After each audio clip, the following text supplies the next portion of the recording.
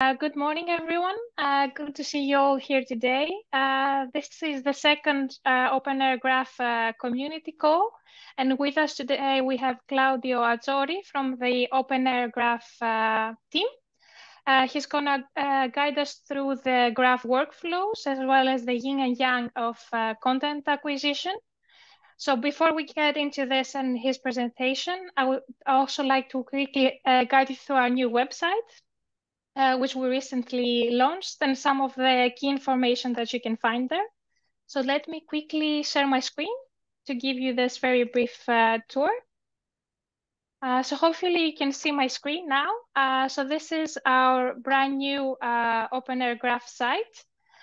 So in the About section, you can find all the information about the graph, a very brief overview of how it came about, as well as a deep dive into our numbers, the statistics, our roadmap, and the changelog. Next, we have the Use Contribute page. So this is all about how you can specifically use the graph and also contribute to the graph.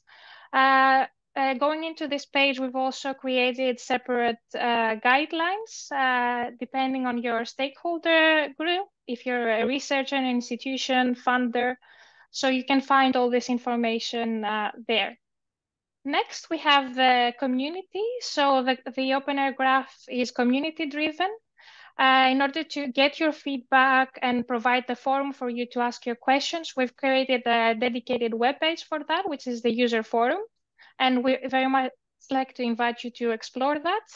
In this page, you can also find all the information on our community calls, past ones, and what's coming next. Next, we have the support. So in here, you can find all the information and supporting material to help you navigate through our graphs, and some frequently asked questions, supporting materials, as I said, and also technical support bits. Finally, we have a separate website for the documentation. So we very much like to be transparent about how we create and also operate the graph. And in the documentation, you can find all the information about how the graph was developed, API information, as well as access to our data set.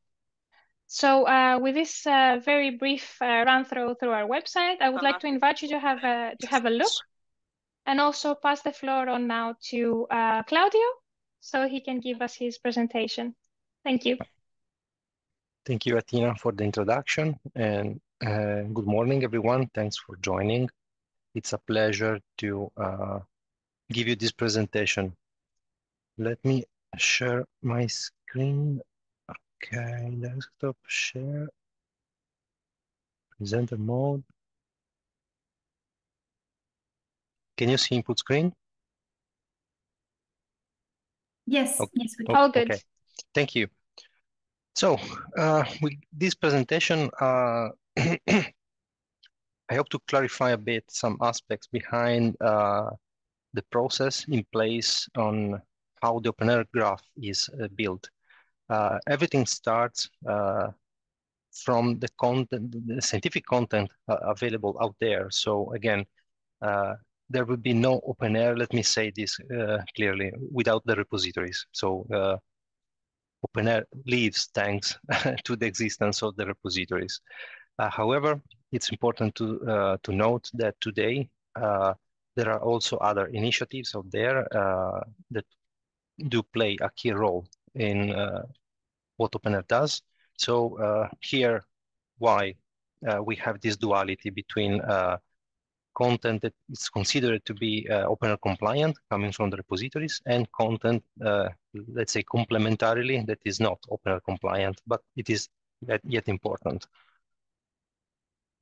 So the outline for today, I will briefly describe the OpenAIRE compatible sources by illustrating a bit of information on OpenAIRE Provide, as some of you might already know as one of the OpenAIRE services.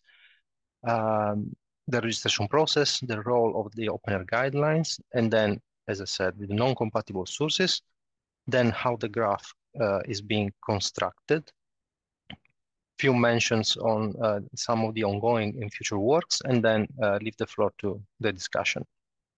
So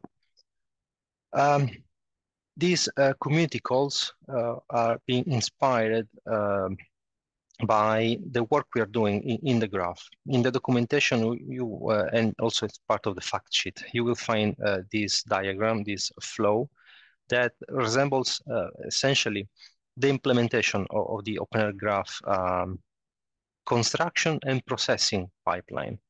And we decided to take it as an inspiration to decide which topics should be important to touch in the series of the events.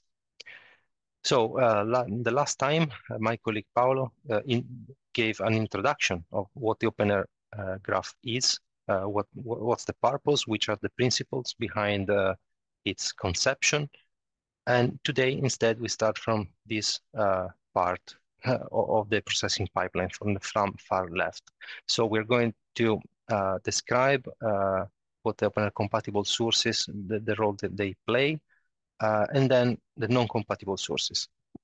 In the next occasion, we are going to rotate with some also other topics that we believe are important. How to play with the data, for example, since the graph it's publicly available and can drive important insights. We're going to illustrate how to derive some insights from subset of the graph that could lead for applications that you might have in mind. So again, OpenAIRE compatible sources leverage on the OpenAIRE guidelines. What are the OpenAIRE guidelines? Everything started, I think it was 2008, with the open access mandate from the European Commission. Back then, the intention was to assess the share of publication published in open access, and OpenAIRE started to build on top of that. So it was important to guide repositories on how to expose the metadata of the publication they host in a way that it is machine processable.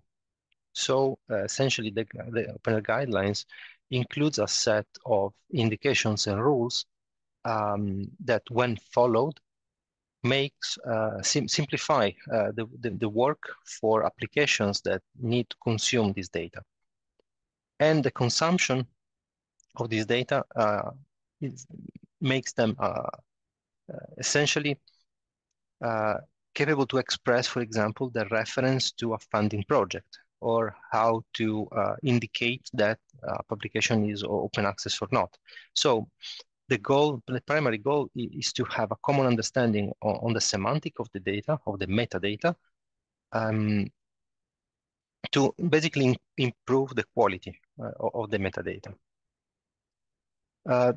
Of course, this metadata must be exchanged across the systems. So it is based on a data representation that it is XML based. The latest version of the guideline is inspired by the DataCite metadata format, and there will not be metadata exchange without the use of the OAI-PMH protocol, which essentially allows OpenAIRE, but not only OpenAIRE, because it's an initiative from the Open Archives initiative, to circulate the data from the repository to an aggregator like OpenAIRE. So OpenAIRE Provide. Provide is essentially an umbrella service that covers for validation of the contents available in a given repository and the registration of the repository itself. When users can test the validations against a given version of the guideline and perform the registration. It also features the enrichments that OpenAIRE builds thanks to another service offered by OpenAIRE, which is the OpenAIRE Broker service, and allows to explore the usage statistics, so views and downloads from the usage counts service. But we are not going to cover this today. So we will focus today on validation and registration.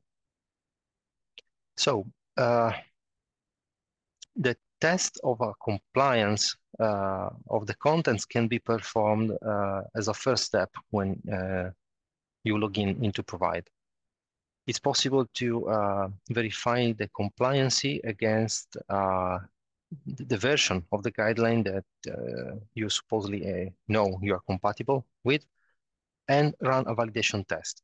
This will result in a validation report that allows you to know which are the rules that are well implemented on the content of your repository, and which rule instead are not passing or partially passing, as some rules might not be maybe applicable to all the fields in every single metadata record, while other instead are more find a wider coverage in the contents. So then the output of the validation can be seen in different perspectives. So on a per rule percentage of compliancy, as well as in a detailed report that provides hints on one end, the validation, the rule itself, and the reason for the pass or not pass, or the score indicated in the validation results. Then it's possible to proceed with the registration of the data source. OpenAIRE is already aware about which are the repositories, because it leverages on registries of repositories, namely OpenDoor, R3Data, and Fair Sharing. So these are regularly retrieved from these three registries. Remember that OpenAIRE is essentially an aggregation system.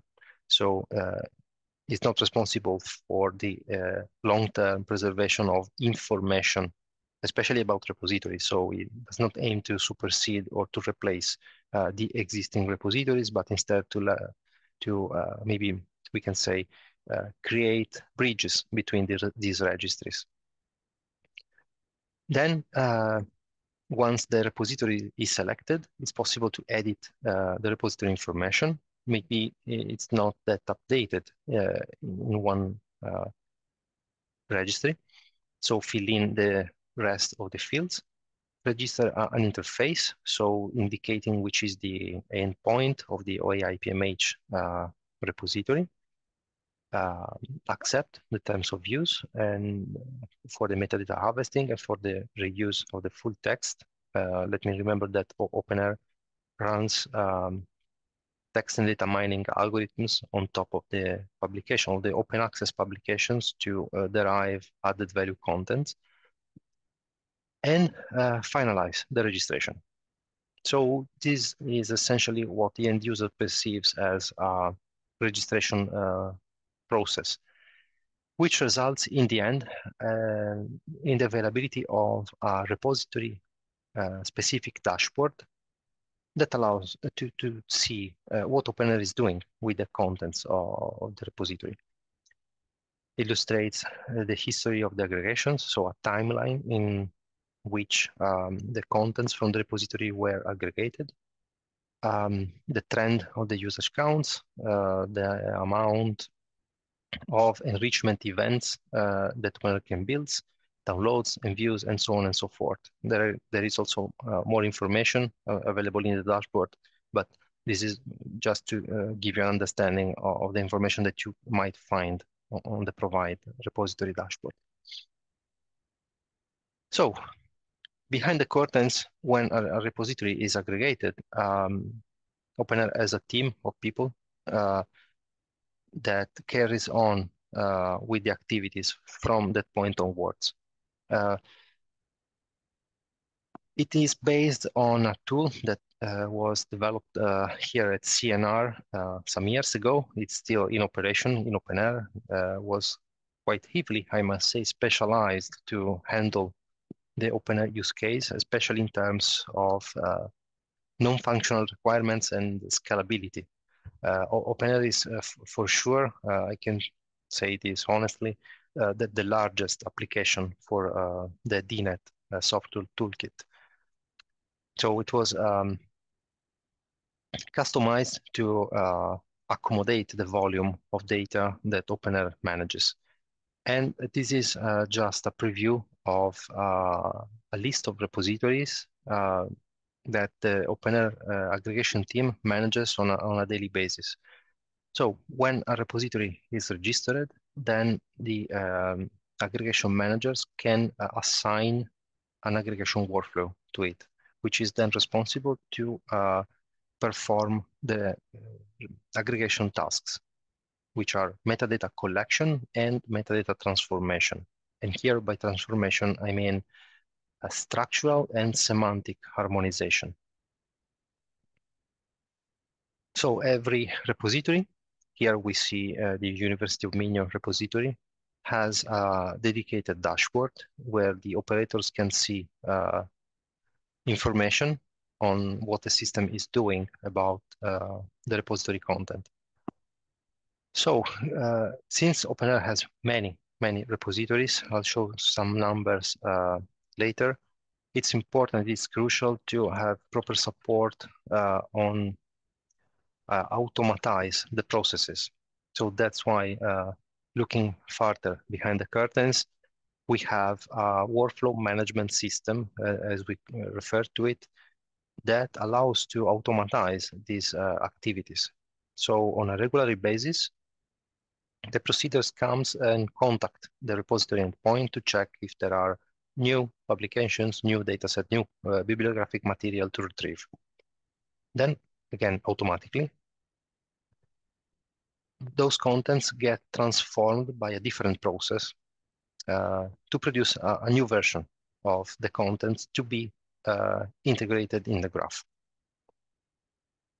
So, speaking of technologies involved, this diagram describes briefly which are the technologies that takes part here. On top, we have the DNet application that, in short, defines an information system service that contains all the definition of the workflows, configurations, and knowledge about the internal services that are available in the system, a manager service, and a process orchestration service that basically implement this step of list of steps that you see chained with an arrow, which is indeed yet another graph. Speaking of graphs, implementing the various logical steps that the system runs to accomplish the various tasks. These layers are based on Postgres database to store a part of the data, and MongoDB as a login system for the workflow, and for some category of metadata stores, as we refer to them. Then, some years ago, it was the time of OpenAIRE Advance. For those who knew this project, we had to introduce substantial changes in the content aggregation workflows, because back then we started to face the need to have a more scalable system, and we opted for embracing the Apache Hadoop environment. Today, the vast majority of the largest sources, and also I would say not only the largest one, but a substantial number of the data sources, is now aggregated inside the Hadoop ecosystem, where thanks to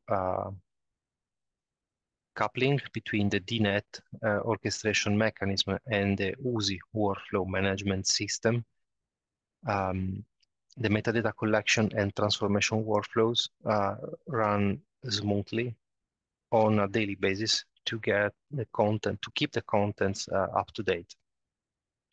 Then for the data, for the most processing intensive parts, the workflows do leverage on top of Apache Spark And we use Zeppelin as tool for expressing, for developing the notebooks, for getting insights on the contents. So to dive into the contents. So then we mentioned the OpenAIRE compatible sources. Now, as I said at the beginning, it's not only about OpenAIRE compatible sources. There are important initiatives out there, repositories, archives, aggregator, that let's say must be in to build a data in the graph that can be seen, can be perceived a comprehensive picture of the scientific production at a global scale. That's why in this slide you see players like Crossref DataSite, just to mention two important, DOIJ, Directory of Open Access Journals, various funder, European and international funder databases. There are publishers that are onboarded, other research graphs, just to mention Open Citation being an important one, thematic and institutional repositories like PubMed, of course, Zenodo, HAL, Archive. It's all kind of contents that take an important role in the construction of the graph. So focusing on contents that are not necessarily repositories, these registries, funded databases, and let's say other kind of sources do play a crucial role in creating the contextual information that is needed to run different applications on top of the contents of the graph. Meaning that the bare bibliographic record of a publication contains already significant information, but alone might not be enough to run, for example, over-comprehensive research assessment that aims today, in the context of the open science movement, to consider different aspects, so beyond publications. So that's why we often stress on the need to build the right context around the scientific production. And that's why, in this sense, funder databases play a crucial role, but not only those, also ROR as a registry of research performing organizations is important, just like ORCID, to provide reliable identification for persons, so authors of publications. In fact, the construction of the graph leverages on top of these concepts.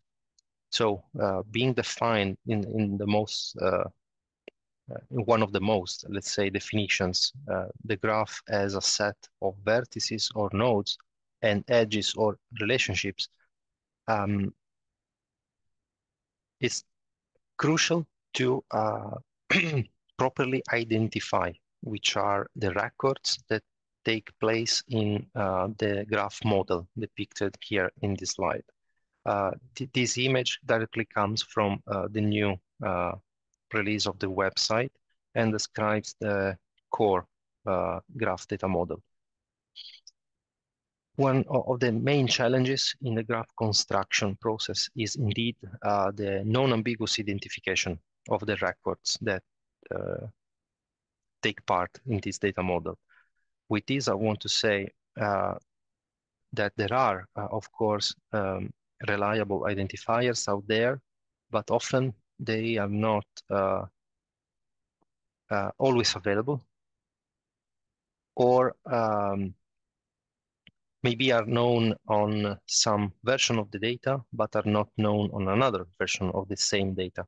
So we have, let's say, in the early stages of the graph before the processing takes place, various identities for what we'll find out at the end of the chain as being the same record. So that's why we have different fingerprints depicted here.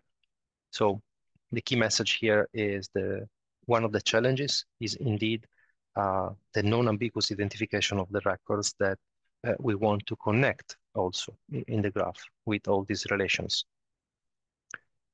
So I think I thought to provide a couple of examples that could give you an understanding on how a bibliographic record, in this case, is a reduced version of a data set.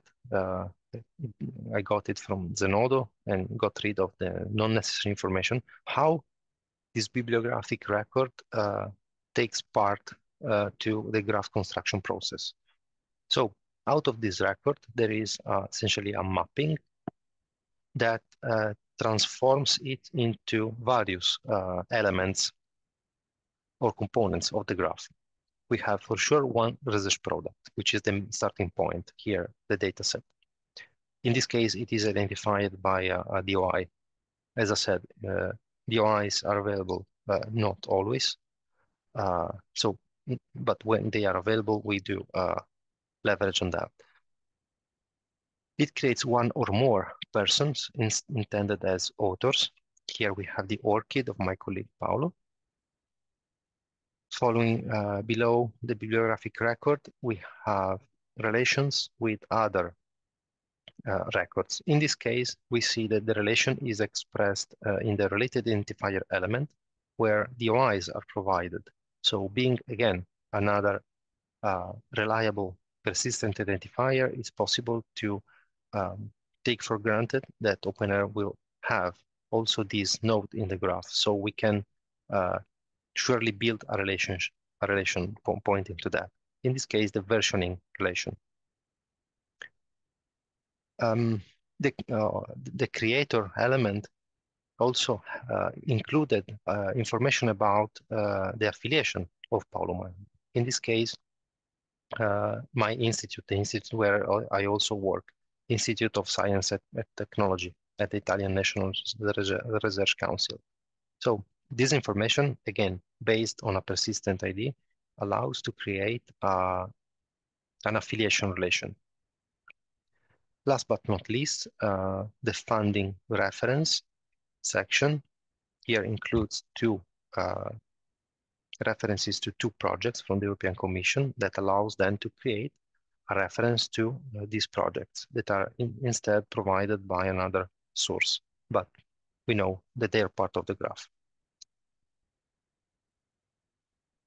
So from the European Commission, we get then the description of the projects. So in this case, the descriptors contain the metadata that describes this particular project and the list of participants. There are one generally or more participants. In this example, there is only one participant. So out of this metadata record, it contributes to the graph construction process to one project and a number of organizations, along with the relationships among them. So we know which organization participate to which project. The last example, finally, is an example extracted from the ROR database of an organization from which we get research performing organization and a number of hierarchical relations, as ROR also informs on the parent-child relationships occurring from, for example, a large research institution like CNR and all its sub-institutes that are then represented in the data as children. So, about the non-compatible sources and the relationship with the compatible ones. The difference here is essentially on what to drive as validation process, because if for OpenAIRE compatible sources we do have full support from the OpenAIRE guidelines, we cannot exactly say the same for the non-compatible sources. So it's not yet 100% clear on how to express this validation There are ongoing discussions at the European Commission level, and in this sense, EOSC, the European Open Science Cloud, will drive some lines on which are the requirements for the validation. But essentially, this is the main difference. If for OpenAIRE compatible sources, the guidelines draw a line on how to interpret the content, on what can be considered to be in and what is there not. For the rest, it's a more blurry area. Then, as I was mentioning before, the takeaway message and some numbers. The content aggregation counts today roughly 2,000 active data sources from which OpenAIRE collects regularly. These activities, these workflows count roughly 8,000 weekly aggregation workflows divided across metadata collection and metadata transformation, resulting in failures and successes. The tooling that I described before allows the aggregator operators to get an understanding on the causes of the failures and track of course, the successful executions. Then, as the graph gets published roughly every one time per month, the largest data sources are not updated that frequently. I mean, not on a weekly basis, but more to be in line with the graph releases. So, for example, Crossref is updated once per month, just like the graph. The metadata formats included, for which there are parsers implemented, include for the large Dublin core and datasite, so exposed by repositories as OAI DC and OAI datasite formats.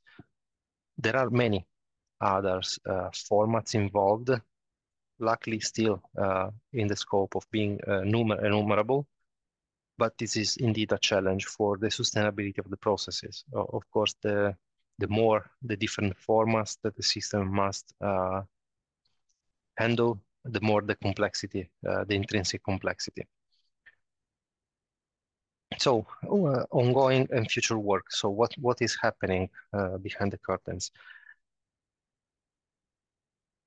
The relation with the European Open Science Cloud is essentially driving some requirements that are we foresee that are going to imply stricter content acquisition policies.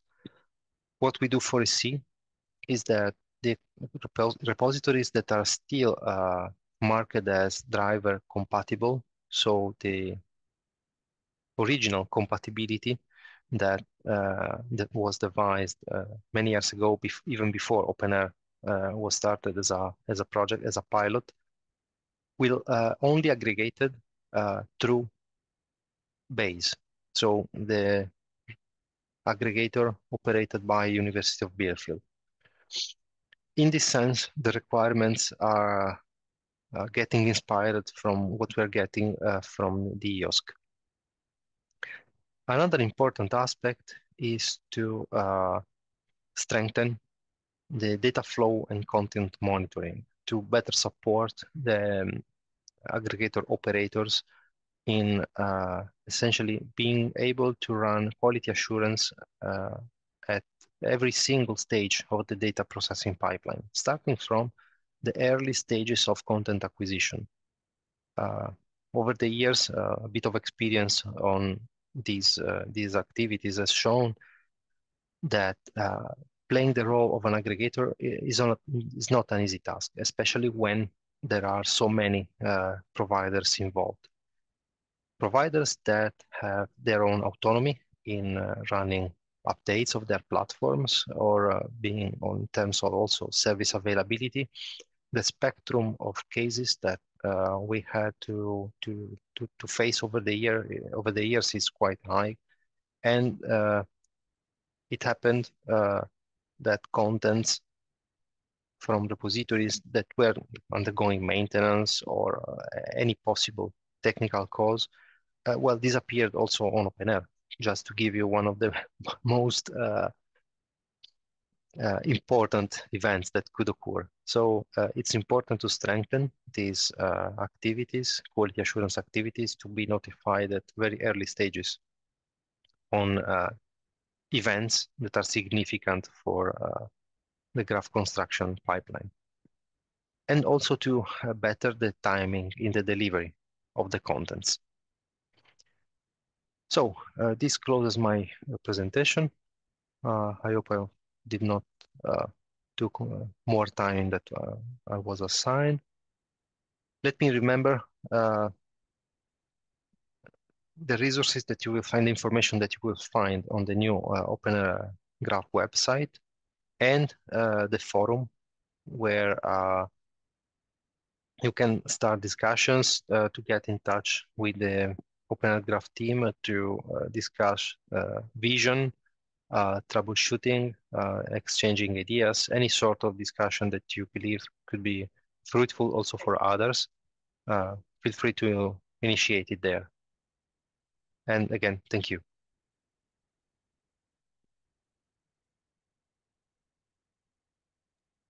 Thank you very much, Claudio. We starting having quite a few questions from the audience.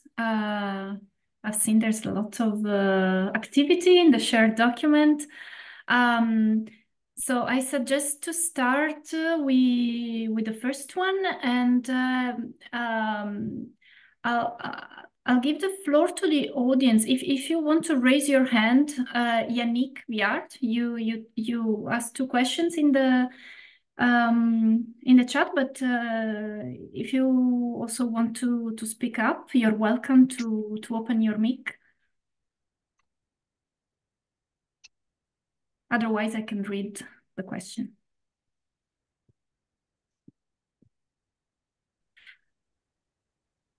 Okay, no problem. Hello, do you hear me? Yes. Beatrice Koponen, I'm from Finland, from Aalto University. Opening my mic for a direct question to the OpenAIRE team. So, are you involved, or are you aware, or is this OpenAIRE forum or team can support me with a question regarding our Finnish national open science portal data integration to OpenAIRE? So we had a call last week with CSC, who confirmed that the Finnish universities, the Finnish research outputs will be transferred to OpenAIRE via integration during this year.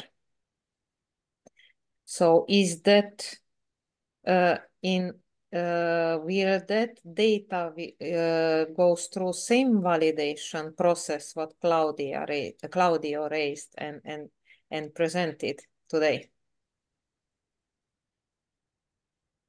Or is that validation process what you presented in your presentation referring just to the manually added, or the collected from different data sources, like open data sources, data validation process? Let me try to answer to this.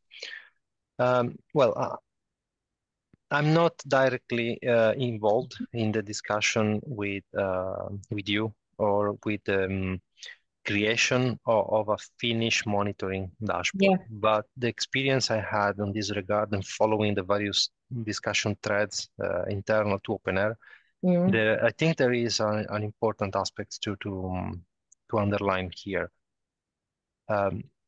As the material that can be of interest to a particular country may vary from country to country, as different countries could as full legitimately have their own autonomy in defining, just to give you an example, which products should be taken into consideration for research assessment. Yeah. I think this discussion is also larger than OpenAIRE, and of course a common understanding, maybe cross-country understanding on which could be a set of basic inclusion rules could be something that could be worth discussing. I know some that there are already monitoring dashboards, country-based. We do have one that we are working on for Italy. Another one for Ireland is also being released. We'll see. It's crucial to confront with other local initiatives to understand which are the differences, because these differences might be due to various reasons, but everything starts on which products are of interest for the given country. So I suggest you to maybe get in touch with Giulia Malaguarnera also. I know she's following these discussions closely, and we can surely have a follow-up on this. Thank you. That would be really great, because this is the reason we had that call with our collaborator and colleagues at CSC. So from my perspective, from the technical team, I don't know to what extent OpenAIRE is in the position or can have the possibility to adjust the inclusion rules on a country basis. Yes. Because the same product, considering the multidisciplinarity of the science today, could be of interest for more than one country. Exactly. So we are not talking just about in or out rule for a given research product. Yes, and So, Claudio, it can be when talking multidisciplinarity, but also collaborative research. Exactly. So when you collaborate, there are products, research outputs with different countries, universities collaboration. So how about those cases? Exactly. Yes, thank you. If you can chat me, Julius, can you put to the chat Julius? Or somewhere to send to Beatrice Koponen, or to see her name. So the contact name would. Of course. Thank you. Okay, so I can read Yannick Biard questions. The first one is, are data articles harvested as well, like those published by Data in Brief? And this is and then they provide a link to an Elsevier journal called Data in Brief. So articles about data, are they harvested? Not that I know. I know that Science Direct is not a direct data source by itself. We might have some of its contents via Crossref, maybe, if they are open, and it seems the case. But I can check more in detail. Okay. If an article is in Crossref, it should be also in OpenAIRE, just like if it's in the in-data site. So I don't know this particular journal, the contents from this particular journal, but I can check.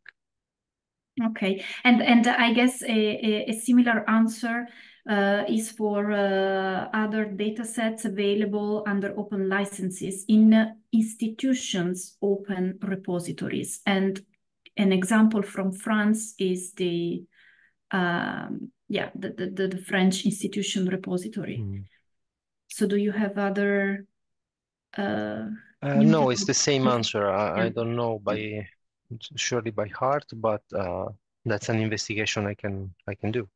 Okay, we have just to I mean, a message to this is valid for all the question. For the particular cases, we will follow up in the shared document. So if Claudio can check directly this link and the journals that have been mentioned, then we can give a more precise answer in the notes that we will share with all the participants.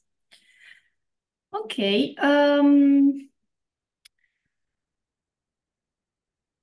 Anybody else from the audience that want to directly ask a question, or? I can give it a try if you want. Oh, sure. Thank you. Go ahead. You're welcome. Alban Thomas from OpenAIRE. I can just answer first to previous question because I also use Anthropo Research Data Group. It's available in OpenAIRE. But my question was about a set of data inside of these repositories.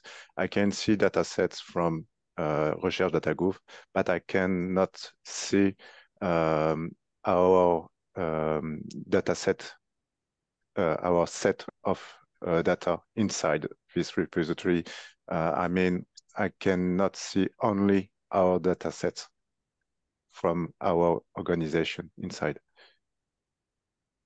Am I clear enough? Let me see if I understood your concern. You are expecting to find a given number of data sets that you know are available in HAL. Yeah. But you're not finding them in OpenAIRE. I cannot find them, only them. I don't find a way to get only items from our organization. Okay, so your concern is about how to put them under a given umbrella that is one of your organization. My question was more about if I have to ensure that this collection, this set of data implies these guidelines, or is it the repository managers to ensure the set of data complies with them? Well, yes, so if they are aggregated directly from HAL, then it should be the source, so HAL itself, to comply with the OpenAIRE guidelines. Mm-hmm. However, so far, OpenAIRE have been quite, let's say, permissive in the degree of compliancy. That's why the closing of the presentation I mentioned that we do foresee, we do envision the implementation of stricter acquisition rules. Mm-hmm. An alternative way is to have the same contents available on another repository, maybe directly managed by your institution, where maybe you have more freedom to adjust the contents to the OpenAIRE guidelines. Otherwise, I mean, I'm sure, I don't think I've been clear enough, sorry for that. I mean, our organization has a set inside the repository, meaning this belongs to us. And I cannot access only to this particular set of items. Yes, but this is exposed by HAL as a repository. Yeah. And so I don't know if in HAL it's possible to curate how the data in a given set, in a particular set, is exposed to the world. Okay, it may be a matter of quality of data. In general, yes. Okay. So it depends on the repository platform specific implementation. I admit I don't know if this is a possibility to run curation or to expose the contents of a particular set in a particular way, different from other sets. Okay, I didn't think about this. And just to finish, should I check in OpenAIRE Provide to check this matters? Is this my charge, or should I ask for all managers to check? I suggest you to first do some searches on OpenAIRE Explorer and see if you can find the contents of your interest, and get in touch maybe with the manager of HAL to check if it's already registered. It's an ongoing process work. Thank you. Okay. No, thank you. Thank you. We have Inge next. Inge, would you like to speak? Thanks. Yes, I can do it orally.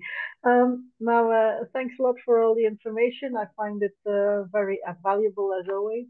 And I just have a few questions about things you said about compatibility of repositories. Namely, first of all, that for quality assurance, driver repositories only from base would be considered. What does it mean? What does it mean towards the ones that are driver version 1, 2, 3, 4? How do we interpret that information? And a second thing, maybe that is connected to that, if you look at compatibility of repositories, the things you said about EOS, that makes it more and more important, increasingly important to be OpenAIRE compliant, if I'm correct. If you could expand on that. Yes, thanks Inge for raising this point. Now I do realize that maybe I didn't put it in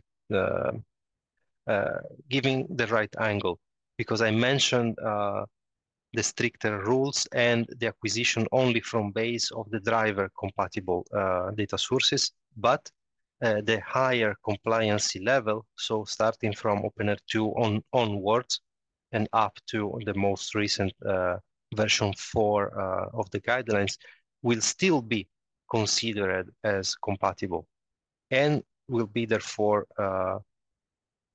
supported through provide. So the change in this sense will only regard repositories that are still, let's say, only driver compliant. Those records will wave through to OpenAIRE through base. This is the idea. And we are now at the stage of understanding which is the coverage, which are the gaps with respect to the sources that are actually proactively aggregated by OpenAIRE, again, that are driver compliant. Regarding what the EC is doing with regards to what the EC will provide as an indication for what we consider as non-compatible sources, also to me, this is my understanding. I think it's a bit limited, to be honest. I see this as a moving part, and it also relates with setting up which are requirements, considering the various stakeholders. I think it's not an easy task to run, and probably it's a discussion for an higher level. Yeah. That's why I asked. I was like, where do I situate it? But then I know enough. Thanks for this. But while I'm here, may I ask another question? Sure. Now, I hear a lot about signposting and event notification as an exchange format for interoperability. And how far is this on the roadmap to integrate it, or how do we deal with signposting and event notification? I'm not a technical person, so I don't know that much about it, but I hear our development team talk about that a lot. And I just wanted to know how, at this point in time, this is included or how it's dealt with. Can you repeat the core of your question? Yeah. Sorry. Signposting and event notification as a exchange for exchanging information. Okay, signposting and okay. I know this protocol is being taken into account in some projects that OpenAIRE is involved with. And I know that the idea is to support it to let, let's say, a given repository to push metadata about a given research output directly to OpenAIRE without basically bypassing the traditional metadata harvesting that today runs leverages on OAI-PMH. So in theory, this could allow for a more timely delivery of contents and more up-to-date synchronization between repositories that do implement this protocol and OpenAIRE. There are implications, though, on the general design, because the aggregation process now gets snapshotted every month. So we take a picture of the current state at a given moment in time to spot the duplicates and to run analytics to calculate the statistics. So these are batch processes that are very resource consuming. And of course, if we have orthogonally other records, other information coming in a, let's say, real-time fashion, this information, these records could not benefit from the duplication, for example, or cannot be taken into account for the calculation of statistics.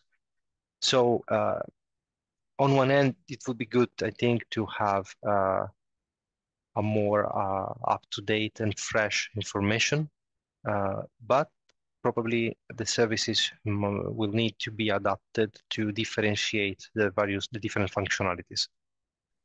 Okay. So we need to carefully evaluate the possibilities here. Okay, thanks a lot. Thank you. Okay, we have another question about the detailed, is there a detailed list of sources already harvested compatible by ORLE? I think, yes, we can redirect you to the documentation page on the website. No, I think this is a good question because this is in the plan to expose a comprehensive list. This is not yet visible. I mean, there are some sources that are mentioned there, but I think we mentioned this sometimes in the past that, again, for the sake of transparency, the portal, the graph portal, should expose a complete list of sources, indicating the name of the source, maybe the PIDs, open door, other data for sharing, and the last update date of the contents. Because on Provide, you have access to an individual repository, provided that you are registered. Instead, on the Graph website, we should have like a table, in a dedicated page, a long table listing all the sources that OpenAIRE collects directly. It's in the plan. Okay. Okay, next one, Pascaline Chausseno. How to improve metadata concerning organization affiliation in data already collected in OpenAIRE. For example, there are a lot of variants for my organization, and if we go to explore, if we go to OpenAIRE Explore and check for the specific lab Ifremer, there are a lot. Yeah, there are maybe, I mean, there are 3 pages of organizations. I copied the link in the chat. Yes, Claudio, yes. if you want to have a look. Yes, I'm seeing that. Yes. So thanks, Pascaline, for this question.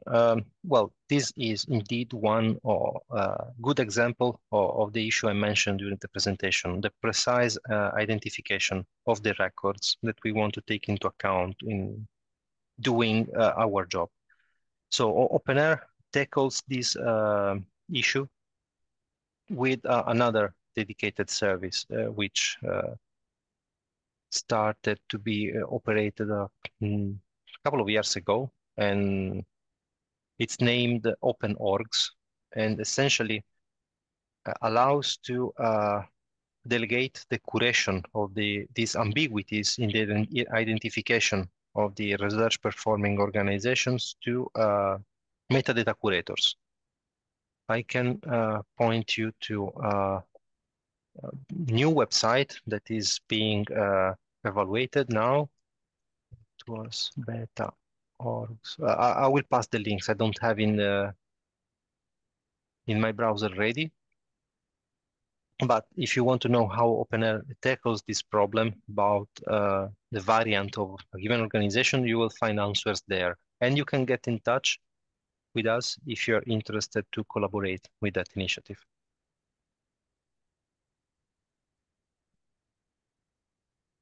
Thank you. Yes, the website is in the beta version, so maybe we can give updates on the status of this in our next calls. But we can definitely link resources to understand what this initiative is about, and also because we need curators, right, for highlighting organization in each countries and make sure that the affiliations are listed correctly.